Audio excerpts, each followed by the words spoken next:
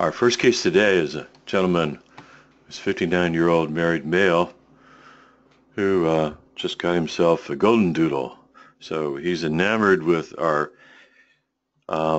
mascot dog and therapy dog here. And so he's very excited about coming to visit because of the dogs. He is a gentleman who has a history of hypertension, and we actually did an echocardiogram, and we'll talk more about that in a minute. He has increased cholesterol. He was asymptomatic, and it's very tempting to take somebody with hypertension who's asymptomatic and put them on a treadmill and do a SPECT scan, especially if you can make $4,000 a day if you do 12 of them in a day and you own the equipment. And so he had that in a practice that's very committed to having SPECT scans. As a matter of fact, they have 2 of them in the office that are DigiRad, that you sit in a chair and it makes pictures. And so this patient was asymptomatic and then had a positive SPECT scan. I don't know where the area of positivity is, but as you know, the SPECT scan has a 40% false positive, 65% false negative. And then he had a cardiac cath, and they found some blockages here and there, one in the right, one in the LAD, and asymptomatic.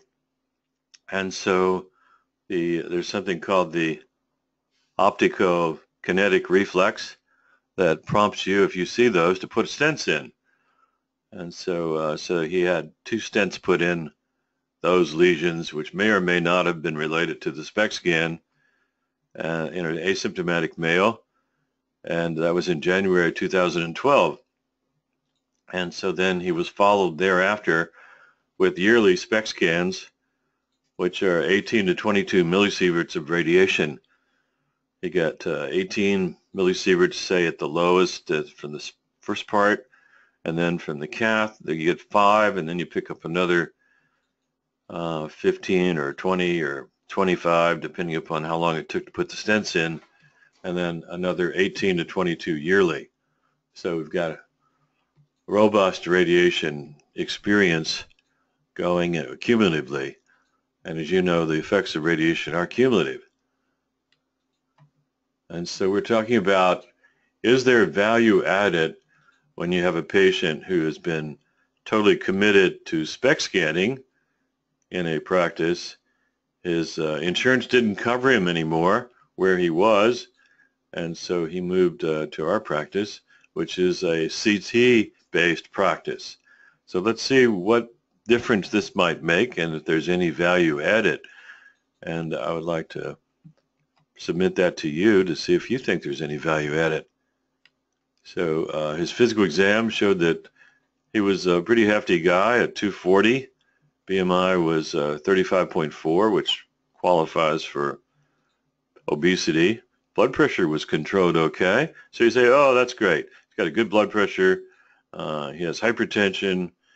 His blood pressure is under control. But then we did see he has a little LVH with a wall thickness of 13. How can his blood pressure be under control if we have sort of a longitudinal information that you get from LVH from an echo? It's like you would say hemoglobin A1C is to diabetes as LVH is to echo, or as wall thickness is to echo. And so that would be a good analogy. So here's his medications. Well, let's see. He had the stents in 2012. How come he's still on Plavix? And so I don't know. I guess the use of DAPT, D-A-P-T, which is dual antiplatelet therapy, has been studied extensively. There are guidelines, and it used to be 6 months to a year. Now the guidelines are on a regular case without thrombosis, 3 to 6 months of dual antiplatelet therapy. If you have thrombosis, then we're talking up to certainly a year, up to 30 months has been studied.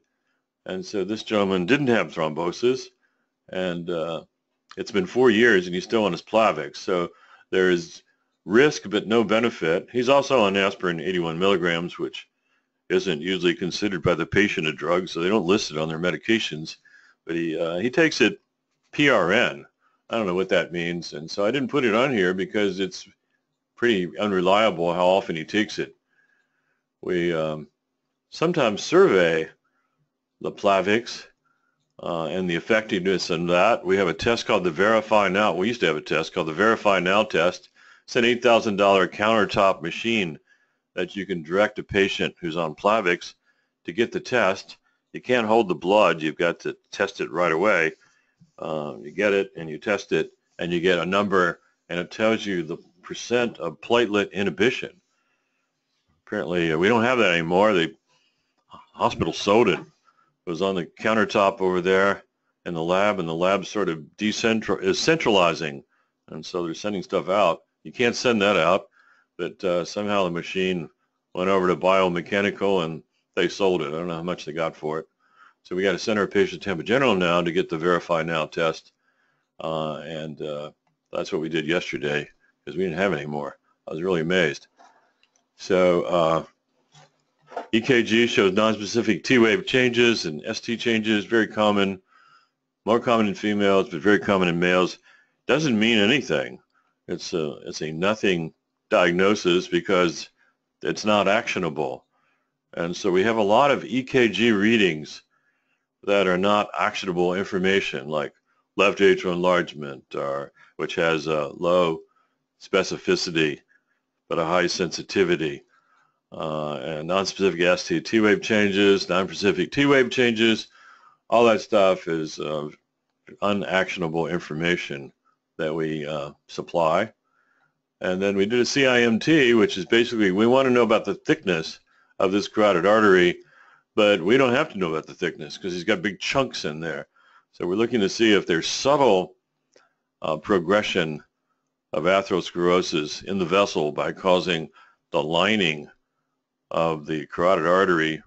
This is the carotid bulb where it bifurcates, the lining of it to increase and get thicker. But we don't need anything subtle like that when you got like a big iceberg sitting in here.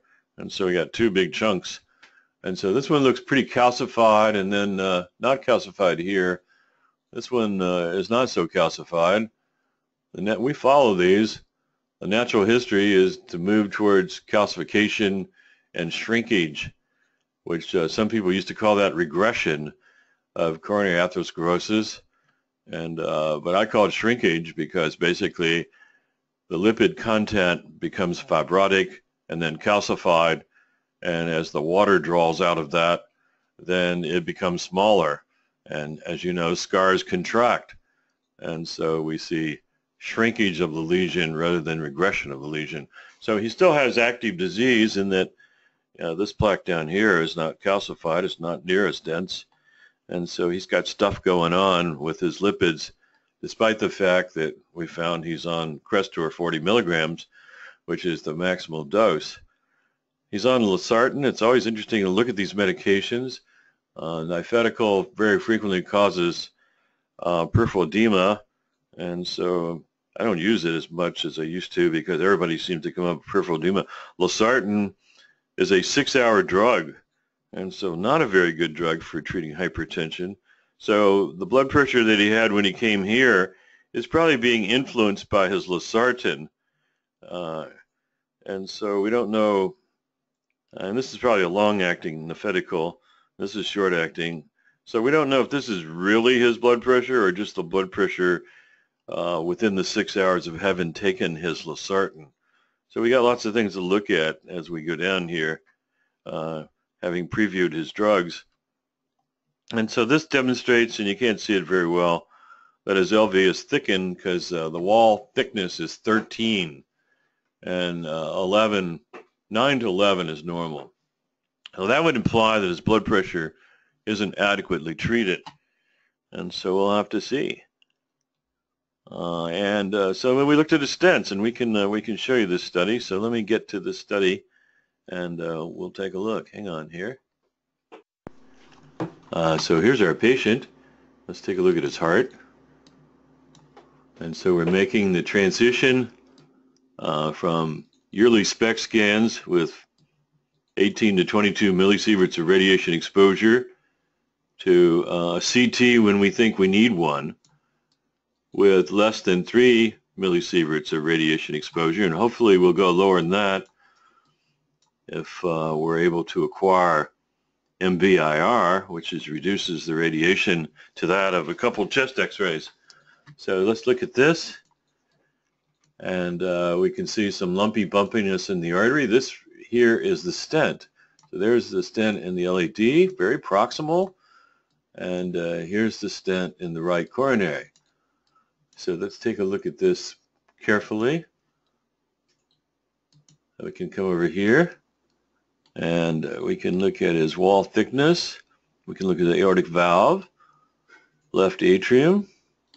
Here's the stent with a little lumen in it. There's the stent in the right. And here's our stent in the LAD. Very proximal LAD, right at its origin. That was cutting it close to get that and keep that stent from protruding out into the main left. That may be why he was continuing on Plavix, because they weren't sure if that was protruding into the main left or not. They didn't want to take the risk that it was, so they left him on Plavix and aspirin, because it's a really close, mark there. Try to keep that from doing that. And so let's see if I've got magnification. Let's look for magnification. Here we go. There's some magnification. And now we can see, wow, that's really close. So that could be sticking out a little bit there. So if that were to thrombose the main left, it's all over. And that's a no-no to have it out. It has to be very precisely located. And so I can understand keeping them on Plavix with that sticking out in there. I can't tell how much. It's really, we don't have that kind of precision. So let's go look at some other stuff, and let's take a closer look at his coronary. So we'll bring this up over here, and we will show some vessels, and we'll take a look at one of these, and we'll touch this one. And we've got a little bit of visibility of it, not entirely, but we will get that in just a minute. So the easiest thing is to take off a piece of this so we can get under there. So let's bring this around and bring this around and get some of that off of there so we can look inside there better. And then I can actually put this stent up there so we can see it better. So let's start up this way and see if it's going to show us. Yeah, it shows us the proximal stent pretty nicely there. So now we've got not the whole vessel, but we got the proximal stent. Let's try to extend this and extend it a little bit more and a little bit more, and now we got the whole thing. So here we go, our stented vessel. So let's check the stent for patency over here, and if I could get this to be less bright, there we go. Now you can see that this is the pathway of blood, and it just streams right through there, and you don't see any really dark spots. So that means that that's patent. We don't actually, now you can see closer in terms of how it's situated in there, and it does seem that it doesn't go into the main left. It just comes up there close, within a couple millimeters of the end of the LAD.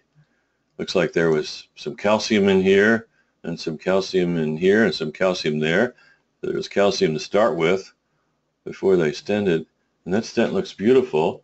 So let's go take a look at the right and see how that stent looks. So hang on, we'll get a little look at this one, and here we come. So now we've got the right. We can straighten this up a little bit, and we can see with the same level of intensity that there's no black spots in there, and it looks like no attenuation, contrast, density after the stent.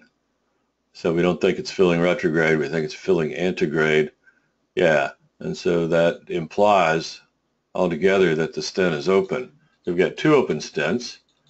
And so let's go back to the LAD. And further analysis we can make of the LAD to see, does he have any vulnerable plaques? Are there any plaques that are at risk of rupturing? And let's take a look at that. And we'll make this bigger and we'll sort of color code it. And so we're looking for the red stuff, the fried green egg with ketchup. And so the red stuff we see here is on the outside. It's not in a indentation in the artery. And so that's epicardial fat or epicoronary fat. And so I don't see any suspicious looking plaques on these vessels. And we can see the continuation of the right if we desire. It's a big right, dominant right circulation. And there's the rest of the right. And it looks good. Then we go to the circumflex. And the circumflex is very small and almost not worth looking at. This may be what's called a first marginal vessel. And it's computer's having trouble tracing that. It didn't trace it at all. We'll try upstream a little bit. And we're just getting pieces of it. Let's try this. And let's try this. And see what happens. And so there we go.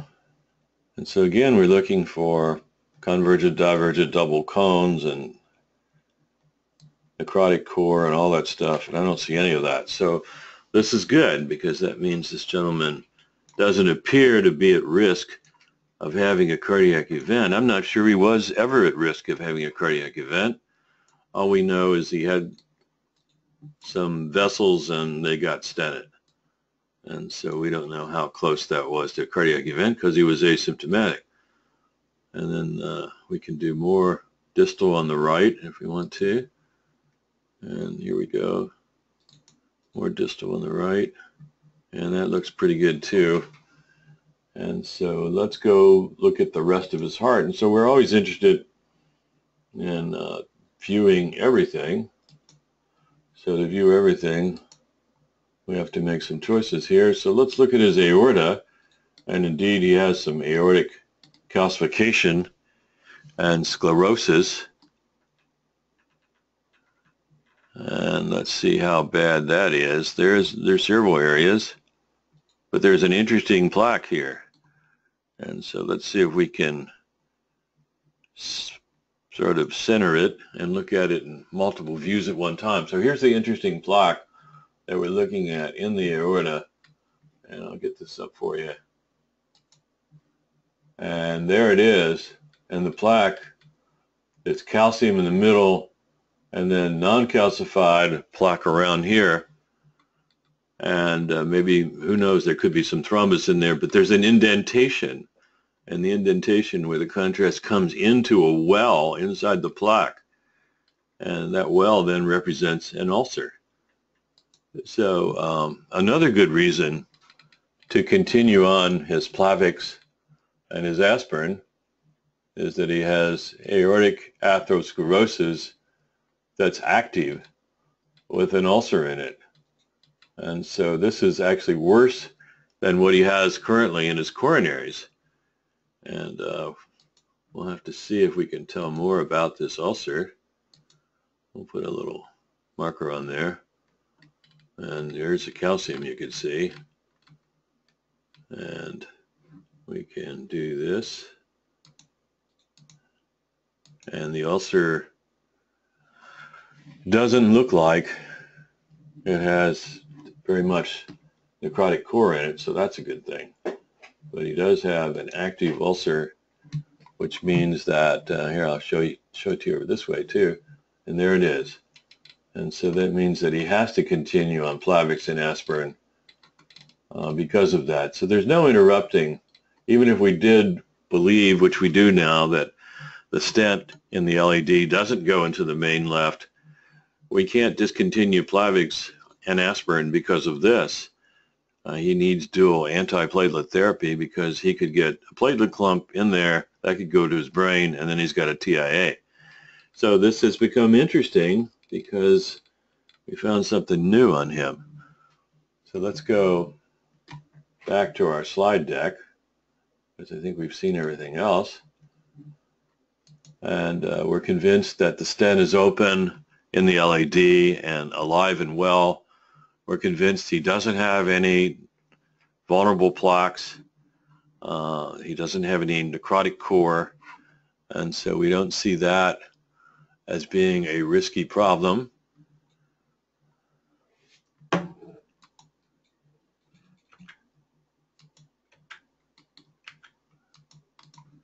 And hang on here, and we'll get the next slide up.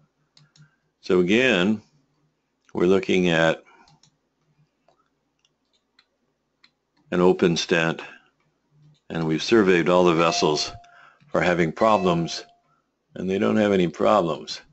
So then let's go down here, and there is our ulcer in the vessel. And then we wonder about his blood pressure control, because let's look at his blood pressure. And this is a 24-hour recording of his blood pressure. It looks like something went wrong with the recorder from here to here. And then we got another recording, we got another recording, another one, and another one. But it looks like when he put it on, he must have gone to work or something, because look at these spikes that he's having all over the place. And so that we certainly didn't divine that from looking at his previous blood pressure when he was in the office. And so this means that his blood pressure really isn't in control, or else he had a bad day. And so it certainly correlates with the LVH that we saw of 13. So basically the plan, blood pressure control, yeah, we'd like to have better blood pressure control in him. Maybe we need some more data on his blood pressure. So we're going to get some more data. You know, he's on losartan, which is a 6-hour drug, and so we may have to break that into 2 and give half and half to get an extension on the losartan, or else switch him over to a different ARB. And then the Plavix aspirin and statin drug, it looks like we need to continue that, even though he's probably one and done in his coronaries and that he doesn't have any active plaque. He has an active plaque in the aorta, in the transverse aortic arch. So that's a problem. And then his weight, well, obviously he never got the memo about what he needs to do in terms of the metabolic syndrome. The weight of 240, physical inactivity, sedentary lifestyle, and so something has to change here. So there wasn't really a new life-defining, attention-getting event that he had. He did not have a heart attack. He didn't have bypass surgery. He just had a couple stents put in. It was asymptomatic. So he just sort of took that in stride and said, we'll call it a day, and never really got his attention. So let's talk some more about the next patient and think about this one. Did we gain something by re-examining this patient? And we did gain something. We gained the fact by switching from SPECT to CT, we found he doesn't have any vulnerable plaques. His stent doesn't stick out into the main left, so we don't need Plavix for that reason. He does have an ulcer in the aorta, and so he does need Plavix and aspirin for that reason. We decided that his blood pressure is not well controlled by 24-hour blood pressure recording and by left ventricular hypertrophy. So we got a lot of information from a lot of sources that I think better defines for him his coronary artery disease. As a matter of fact, after having viewed this himself, he feels like he knows a lot more than he ever knew about himself and his heart. He said, I just saw one little thing on the screen when I had my cardiac cath in 2012, and that was about it. So I think we gained something. So let's go to the next case and talk about this patient. The fact is, all cardiac CTs are not equal, and we're going to talk about that in just a minute. So this is a 54-year-old married Caucasian male who woke up from sleep with jaw, chest, left arm, elbow pain, went to the emergency room and had a negative workup. He had some increased cholesterol, was put on statin, and got liver enzyme elevation and had to stop it. He got an exercise SPECT scan, achieved submaximal, not too bad, we want to get 85%. Actually, I like to get 100%. It's much more accurate. But he got 85% of maximal heart rate, and he had some minimal septal reversible defect versus artifact, whatever that means, and had a normal echo. And so we looked at his physical exam, and his weight's 220, 225, BMI is 31.4. So he's kind of a big guy. He's on no medications. So he decides he's going to go get a CT scan because that was offered to him.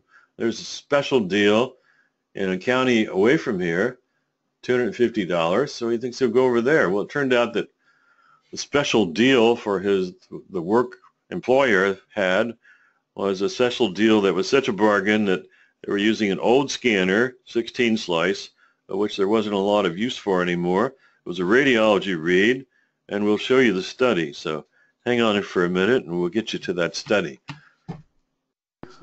Okay, can't get you this study right now. I thought we downloaded it, but somehow it got glitched in the computer. And so that particular study was read as 25% LED, mid-LED 50%, diagonal 50%, circumflex 25%, right cornea okay. And actually that study showed that they took the pictures before the contrast bolus got to the coronaries. And so it's a non-coronary study. It's a non-contrast study. It's a calcium score study. Although there's no mention of the coronary calcification on the report because the radiologist hasn't read one of these before, and this is his first stab at it.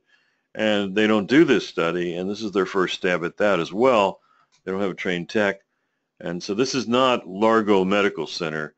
This is another center, so it's not one of our hospitals. But the study was very poor, and the pictures were taken before the contrast got to the coronaries. So he has this information and says, hey, things look pretty good, I guess.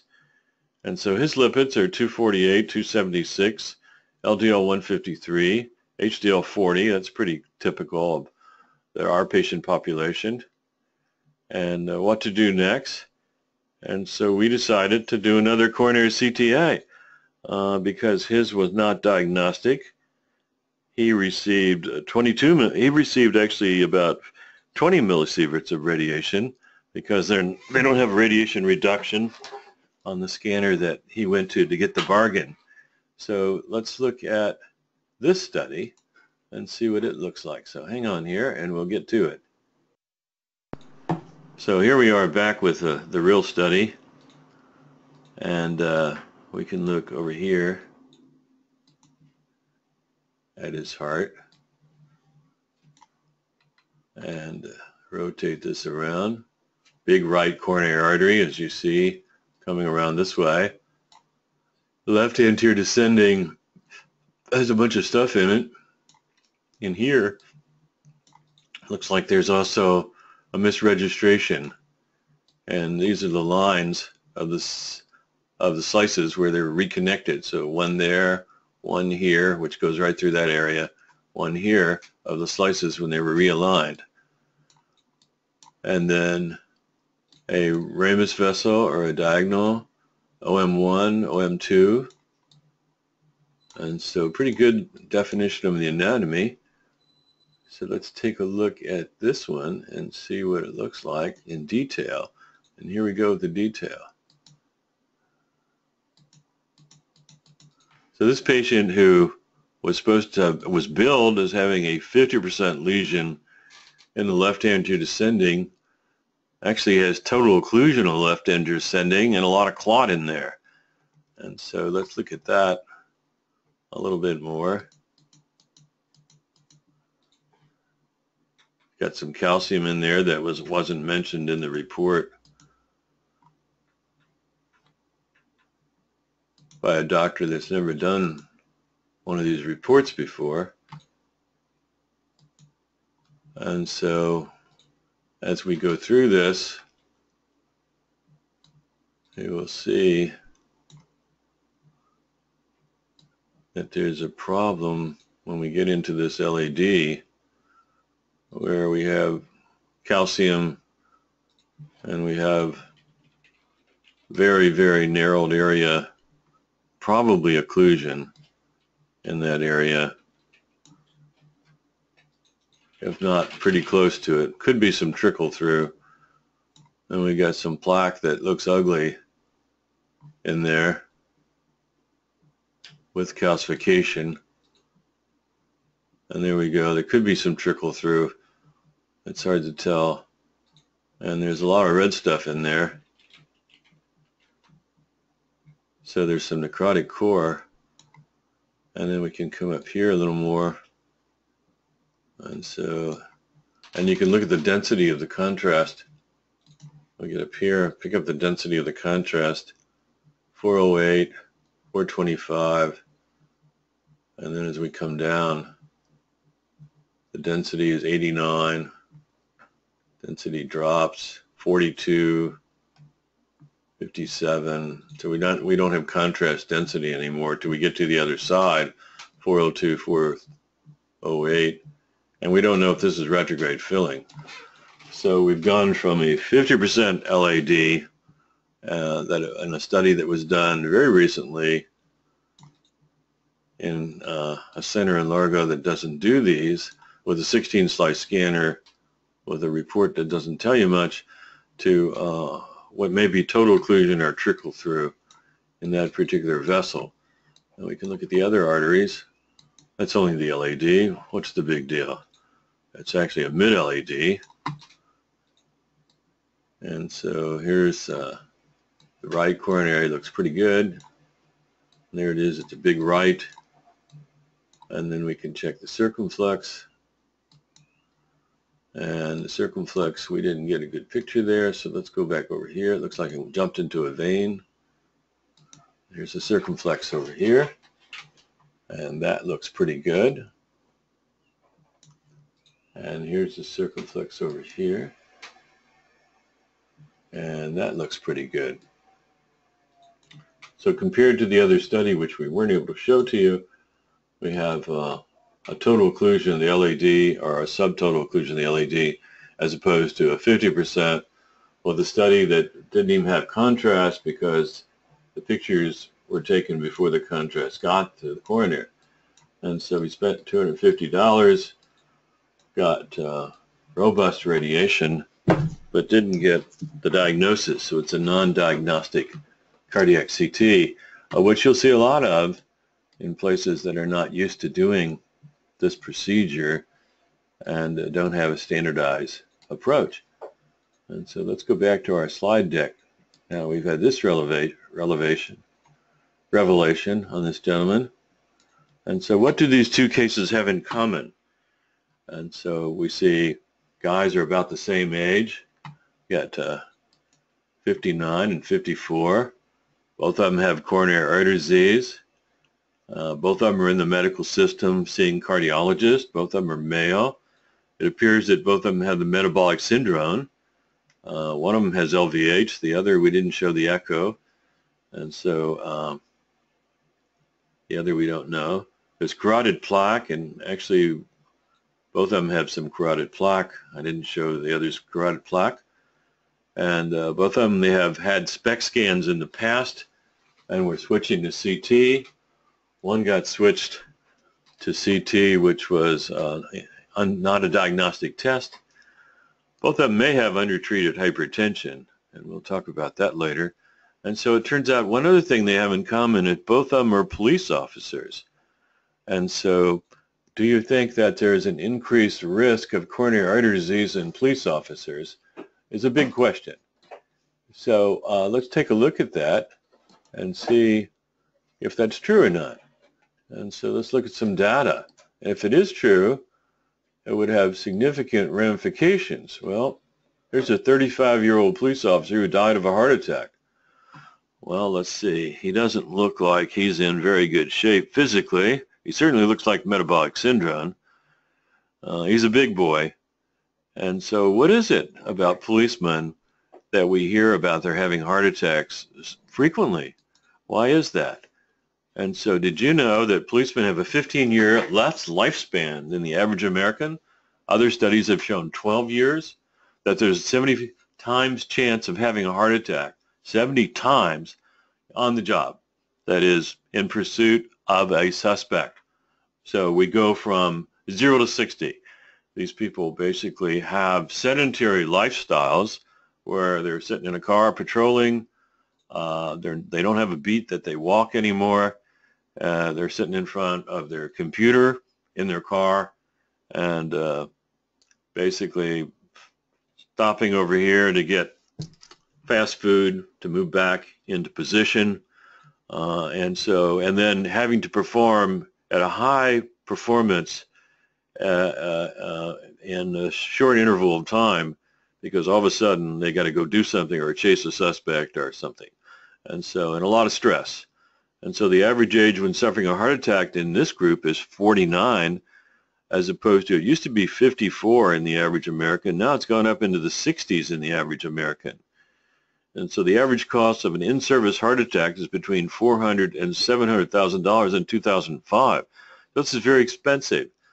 And so did you know that, of course, cities are usually self-insured for health insurance, and frequently there is in most states a presumptive law that says if you're a policeman and you were hired without heart disease and there was a physical exam done and it wasn't established that you had heart disease, and if you acquire heart disease, hypertension, or tuberculosis while you're on the job, it's presumed that you acquired it since you became a policeman and that it's related to your work. And the burden of proof is to prove that that is not so.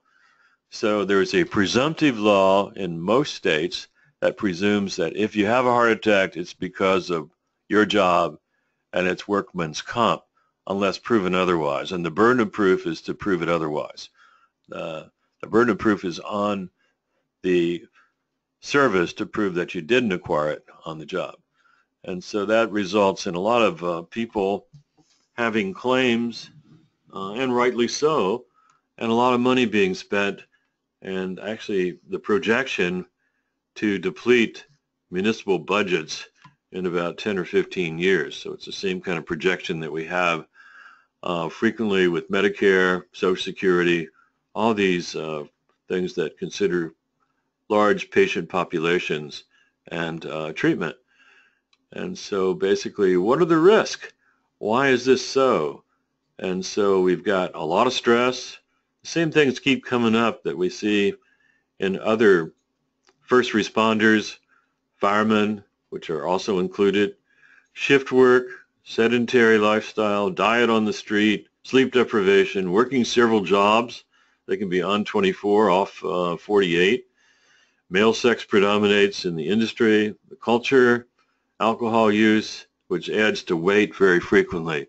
So we've got increased risk of developing a problem, and we've got the burden of proof on the city or the municipality, and we've got self-insurance. So that's a big formula to costing a lot of money. So they actually have a doctor usually or a nurse who's involved in managing this patient population. Frequently there's a lawyer who's involved in defending the city, and then there's a risk manager involved in hiring and managing people and assessing the risk that these people have. And so let's talk about how we could apply cardiac CT to this patient population and what the benefit might be in the large group itself, not just an individual. So we discovered in this individual who is actually ready for retirement in the next 6 months to a year, we discovered that he does have heart disease. And basically that would be defined as acquired on the job.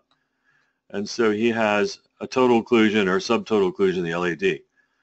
And so this has been useful at this particular point in defining where he is. It would have been nice to have this definition long ago and to have looked at age 40 or age 45 and to have discovered plaques and managed them so that they wouldn't come to this end.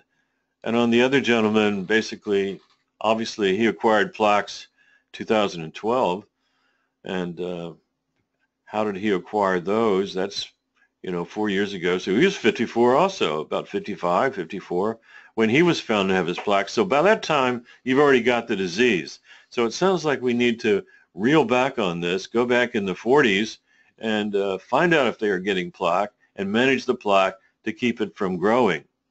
So let's look at that and decide, is that possible? And has that been done? And so here's a study called the Scott Hart study that I think we ought to take a closer look at. And I think we ought to really have this at our fingertips because it's a landmark study. It just came out recently in terms of later follow-up. And so it's a trial comparing the use of coronary CTA to standard of care. So everyone got standard of care, which includes stress tests, stress echoes, SPECT scans, echoes, all the stuff we do. Everyone got standard of care, but half of this group basically got a CT scan as well because they figured they can't change the standard of care. We just got to put something on top of it and layer it. So we may not see a significant saving in money in a short period of time because we did the other stuff too, and we spent the money above and beyond that to do the CT angiogram.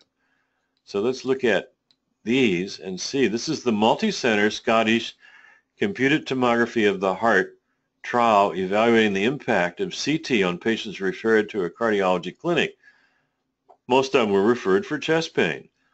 This clarifies the diagnosis with coronary artery disease, leading to more appropriate use of invasive angiography and care management changes that in fact reduce the myocardial infarctions dramatically.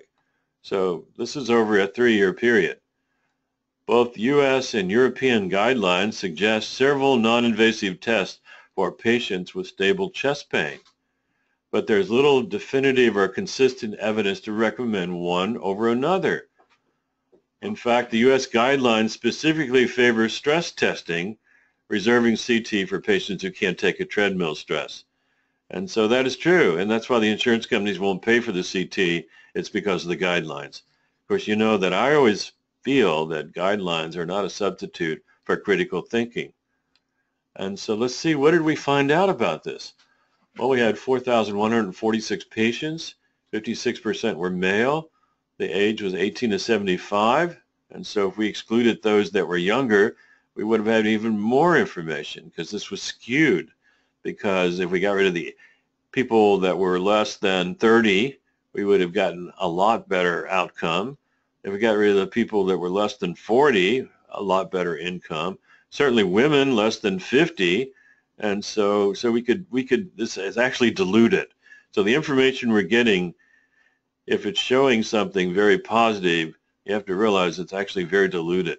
And so they were randomized to either standard of care or standard of care plus CT for stable chest pain, suspected coronary artery disease. So I can't imagine suspecting an 18-year-old. But the follow-up time was 20 months. Our job when you look at a new study is to put holes in it and find out how it holds up.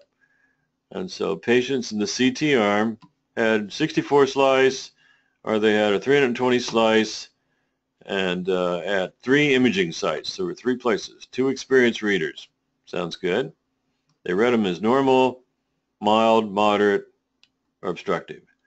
And so they divided into 2 groups that were 2 equal groups. Patients were followed for an average of 20 months, so up to 4 years, and even 3 months to 4 years. So some of this group we didn't even follow up very long, so that's diluting the study as well. The rates of invasive angiography were similar between the 2 groups. 409 studies in the CT group and 401. So they looked at the CT and decided, who are you going to do an angiogram? Well, if you had a CT that's normal, you're not going to get an angiogram. And so, but if you had a SPECT scan that's a false positive, you're going to get an angiogram. So different people in the different groups were getting angiograms for different reasons based on this additional information. And so there were fewer negative, that is normal cardiac casts, because obviously we had a CT and we say, hey, it looks normal, non-obstructive, minimal obstructive, so why do an angiogram? So that's very interesting. And then as we came over here, it turns out that negative casts were reduced by nearly 2/3. So instead of being 60% negative casts, it was 21% negative casts. So that's pretty good. I don't understand why it didn't go down further. I don't understand why you had any in the CT group negative casts So maybe it was not diagnostic studies, maybe there was some calcium or something, because it seems like if you had a negative CT, why are you going to do a cath on anybody? The study demonstrated the CT affected how patients were managed. Far more preventive therapies were undertaken in the CT group, because you looked and you said, hey, there's coronary disease, let's treat those plaques. On the SPECT scans, you said, oh, look, there's nothing in terms of flow. I don't know if they have coronary disease, but I don't see anything in flow reduction. So, hey, see ya. So patients compared with standard of care, was a marked difference in the recommendations on how the patients were to be managed and treated following the CT. So here we go.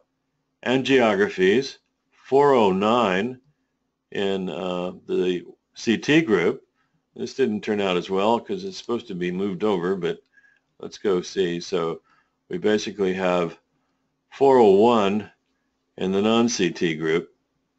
We have preventive therapies. 283 got prevention, whereas in the non-CT group, only 74. So these are the ones, they saw the vessels and they saw the plaque. These are the ones that they had negative flow studies or negative echo studies, and so they say, oh, you know, we don't have anything to treat.